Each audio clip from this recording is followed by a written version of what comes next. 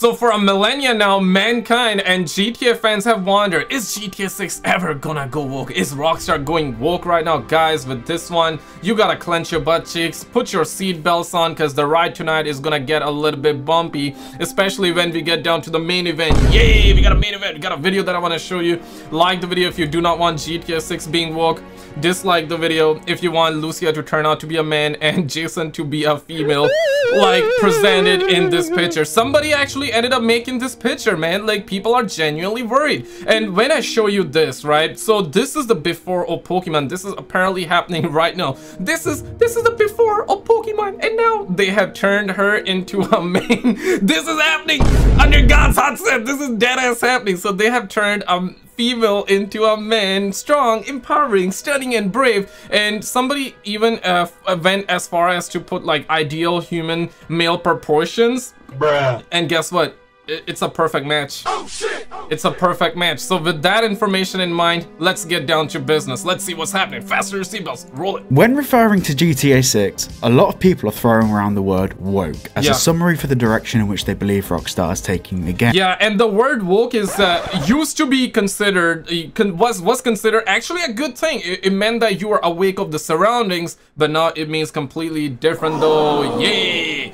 And now it's good to be awake of the woke stuff that's going on, guys. But get ready for the climax there. Rockstar Games have been no strangers to controversy. At their very core, they are an offensive video games creator. In this video, we're not going to say whether they are right or wrong in doing so, it's just pointing out the facts. Striking offense in their games isn't a focus, but trailing the line of controversial topics is a methodology that Rockstar have used over the years to convey points, whether it be social mockery or whether it be schoolboy humor. Either way, Rockstar have been accused of every social sin under the sun. Now there's three things in life that are guaranteed: death, taxes, and people saying that Rockstar Games are gonna go woke. Upon the announcement of GTA 6, we've seen a shift in perspective from a lot of Rockstar games. I mean, can you even blame people for assuming that it's gonna go woke? And guys, I will link you this video in just a little bit, which I did almost a month ago, right? In this video, you're gonna clearly see the type of stuff that Rockstar did recently, the type of stuff that they actually removed. I mean, they even changed the shorty to like a man as well, which is just wild, absolutely wild. So they took an existing character and let's change it around, right? Absolutely wild stuff, bro. Fans, there seems to be a general consensus that Rockstar will pull their punches for GTA 6, whether that be from how the media has reported them toning down their frat boy humor, or Dan Houser stating how he was glad GTA 6 wasn't being released in 2018, because both the far left and far right were both very angry and militant. Or whether it's just a cognitive link that people have made because the world is now a very different place compared to where we were at even 10 years ago. But one thing has stood out to me the most as one of the core reasons people are calling Rockstar Games woke, and that's Lucia. Now there's a core association with Rockstar and male lead characters. There are a lot of synonymous acts that we can commit in previous GTA games that make sense in the context of being male. Damn, for 50, 70, 100, that's a lot of paper though.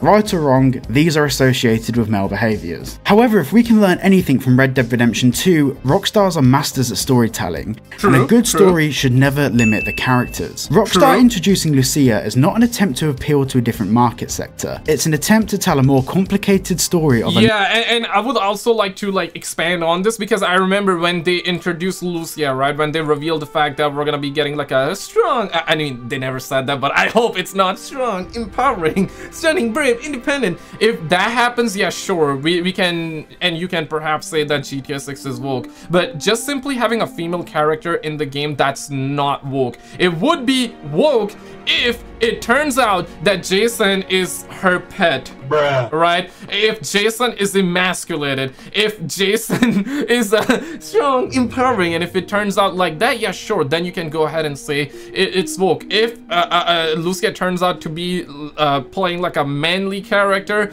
and Jason turns out to be a feminine character, then yeah, I understand that. But if it turns out that Jason is strong, male character, and if Lucia is a strong female character, that's perfectly fine though. You feel what I'm saying? It's gonna be a little bit different, and we're gonna see like the different perspective. And for that, you know what, I'm actually quite excited and intrigued as to what's gonna happen. Now obviously people are worried about it, right? And if you are worried about it, I don't blame you, because how many times we have seen our franchises, our favorite beloved franchises be destroyed, whether it's like movies, comics. Right now this crap is coming to gaming as well. And the thing that I've noticed is that, guys, like, listen, in gaming the younger folks don't care. It's not that they don't care, it's just that when you're that young, you don't even know what's going on, and can you even blame them? And they know that. These companies know that, because who plays games the most? Younger folks. It doesn't mean that you and I don't play, but it's just that the younger folks are the ones that can be easily manipulated, and this is social engineering. Simple as that. They are trying to, and the main reason they could have made a new character.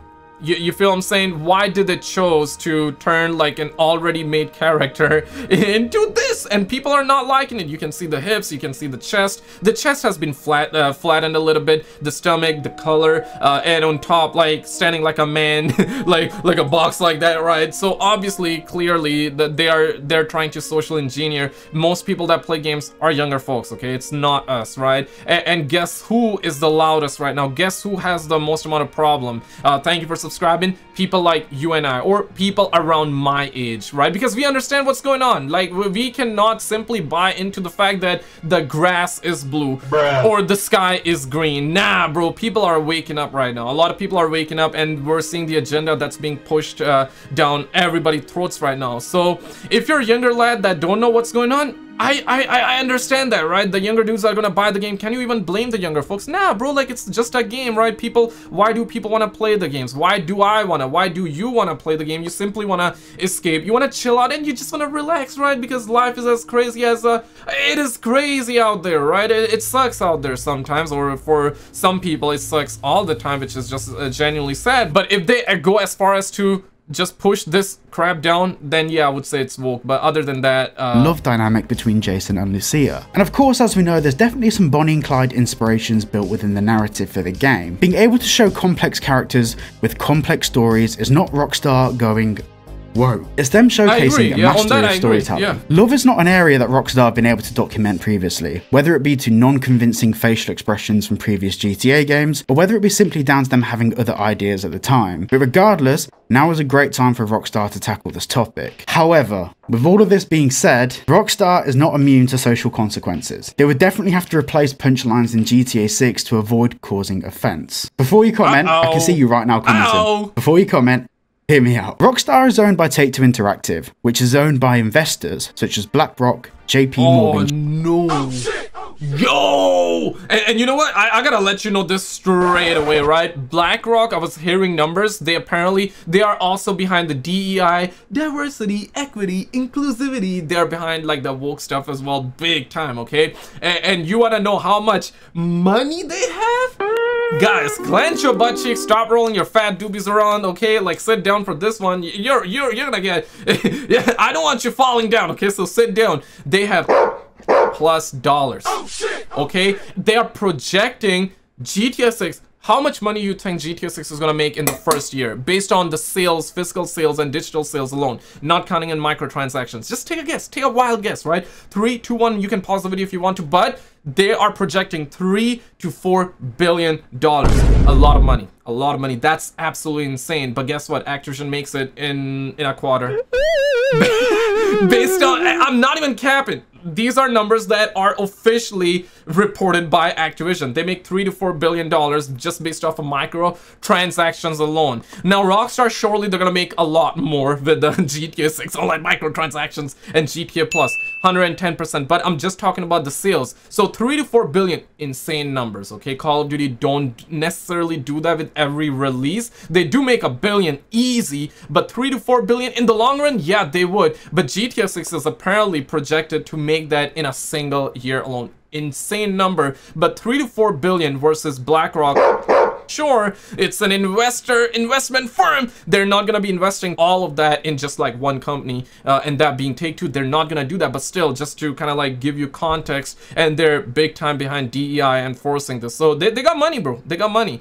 So if you boycott, you boycott, and I can respect that. If it happens to be woke, I hope it's not woke, bro. I didn't wait 10 plus years for this game to go woke, okay? I hope it's not to that degree, but to what degree? Let's Chase talk. and Co, amongst many others. These investor firms have thousands of shareholders that pour their money into them, but John Smith over here, an investor, may have no idea where his investment is going. He may not even know what GTA is. Most of these investors, due to the large amount of wealth, are generally quite a bit older. So he may not know what GTA is, he may not know who Take-Two are, but he's entrusting his investment portfolio manager, for example someone at BlackRock, to put his money into stocks that will make money over time. Now these investment firms themselves will know about Take-Two, Rockstar and Grand Theft Auto, etc. If we listen to some of Take-Two Interactive's earnings calls, we can actually hear these investor portfolio managers asking Take-Two questions about future releases, etc. However, if Rockstar do something too controversial with GTA 6 and media outlets pick up on it and start running Take-Two stock price into the ground, investors will have to make a decision on whether to pull their investment into Take-Two. Not because they really care about what Rockstar did, they can just see the share price coming down, that's bad, and they need to protect John Smith over here. The truth is,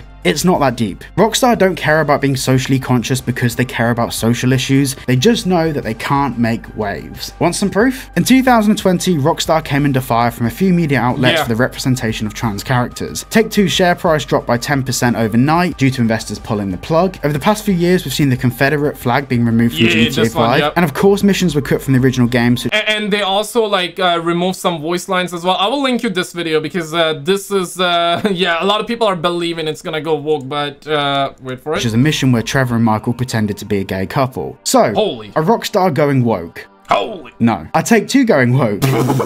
No. But is the world more militant about what jokes can be told and what media outlets will pick? Guys, take your right hand, take your left hand, put it together, and let's send a prayer out. Hopefully GTA 6 is not gonna be woke, okay? Let's hope it's not gonna be woke, but guess what? It's gonna be a little bit woke, let's be real. It's gonna be a little bit woke. To what degree? I think they're not gonna be too crazy, they're not gonna be too outlandish, but are they gonna be woke to the point where they're gonna be pushing agendas now?